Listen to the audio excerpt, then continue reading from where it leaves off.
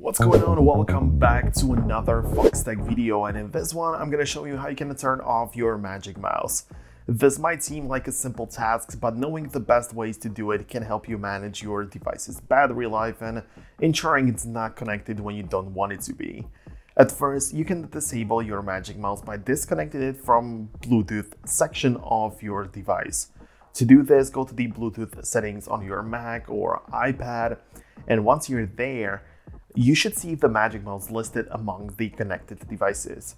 You can either disconnect it or choose to forget this device altogether. Disconnecting will temporarily turn off the mouse, while forgetting the device will make it as if the mouse was never paired with your device in the first place.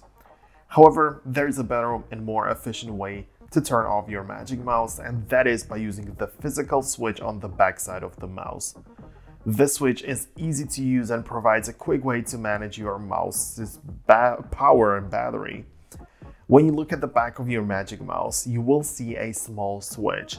If the switch shows a green, it means your mouse is turned on. To turn it off, simply slide the switch so that the green is no longer visible. This action disables the mouse and makes it not discoverable by any device.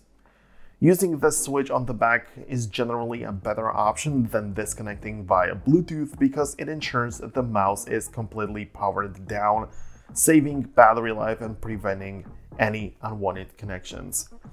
Thank you very much for watching this video on Foxtecc. Hope you found it helpful. I don't want to make it too long for no reason, so that's gonna be about it. Thanks a lot. Hit the thumbs up, subscribe, and I will catch you in the future.